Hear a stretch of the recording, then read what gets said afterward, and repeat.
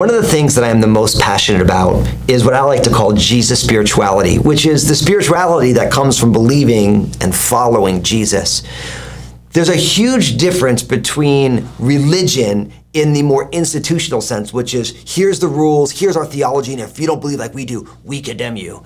And the spirituality that comes from following Jesus. Because listen, Jesus said that the person who believes in me, out of his heart will flow rivers of living water. See, there is an overarching way of living that happens when somebody puts their faith and trust in Jesus and chooses to follow him. So I want to encourage you. People should know that you are a disciple of Jesus, not only by the love that you have, but by your whole spirituality, because your life is filled with the Spirit and you are being led by the Spirit to produce the fruit of the Spirit and to be a blessing to everyone around you. So let's really grab hold of Jesus' spirituality and let's follow Jesus for his own glory. God bless you.